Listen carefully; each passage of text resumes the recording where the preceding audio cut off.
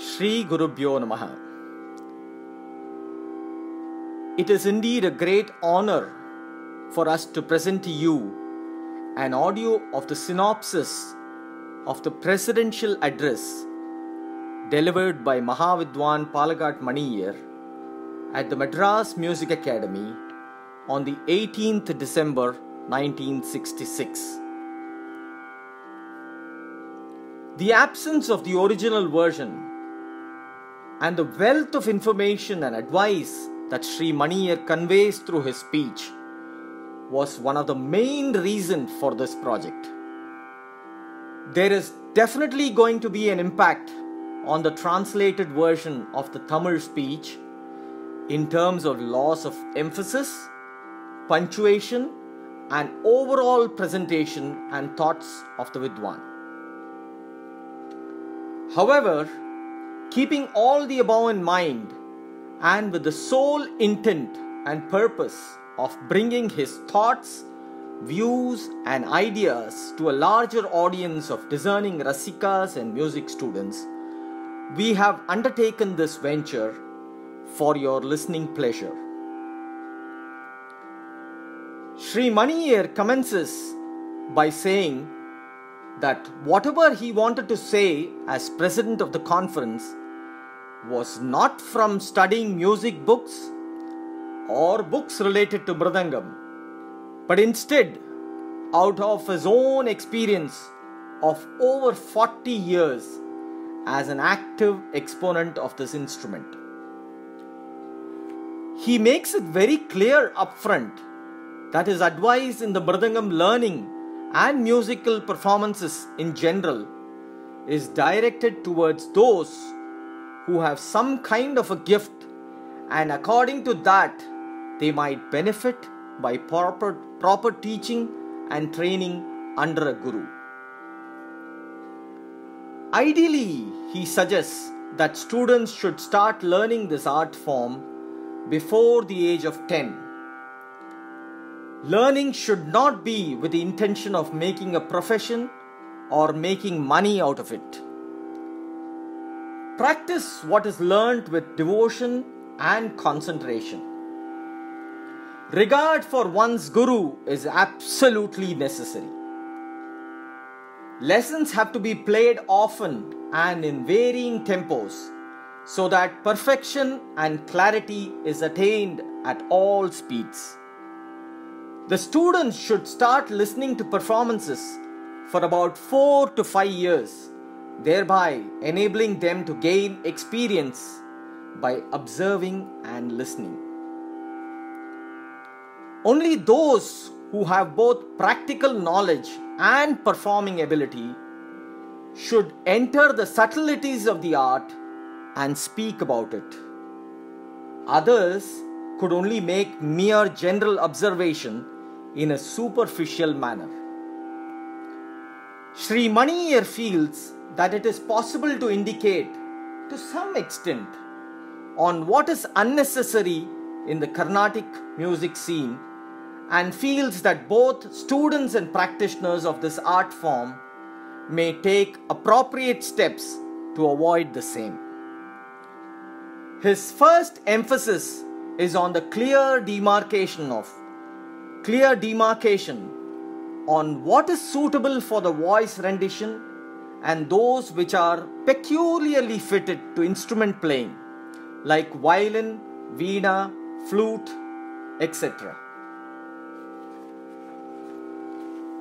He is of the strong opinion that sangatis which are characteristic of instrument playing should not find a place in the vocal rendition.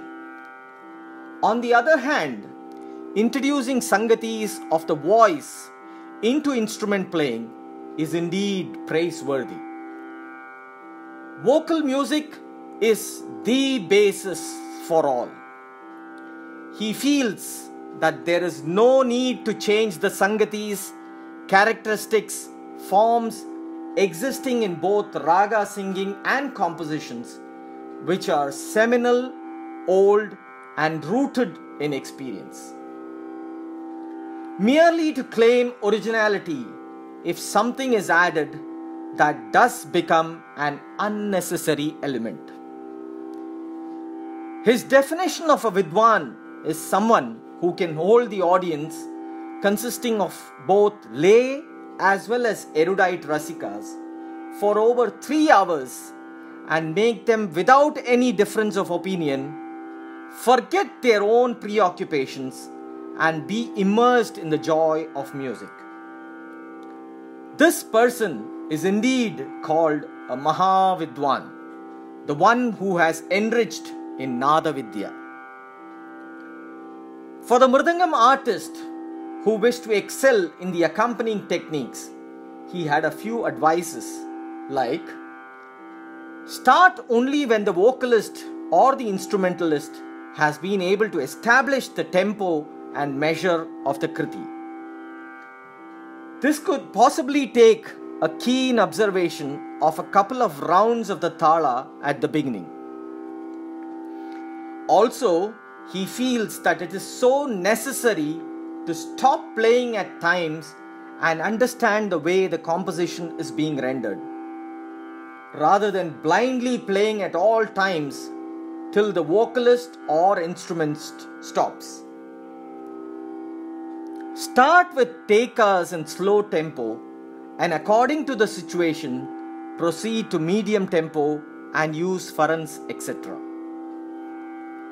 The duration of a Mridangam solo should depend on how much interest the audience shows in listening to the same, and in most occasions should not be more than 5 to 10 minutes. This 10-minute time limit, he says, is also applicable to a great extent to the raga singing as well. He is also quite vocal in pointing out some of the reasons for the decline in the ability to perform better. They are lack of proper and true training, anxiety to pander to the taste of the public and win easy applause. With more and more music colleges and the need for round-the-clock concerts in the AIR, naturally there was a need for a large number of performers. This situation has also warranted in artists with modest attainments to gain recognition. In his opinion, government scholarships were being awarded to those who are not fit for this and thus lowering the standard of our art.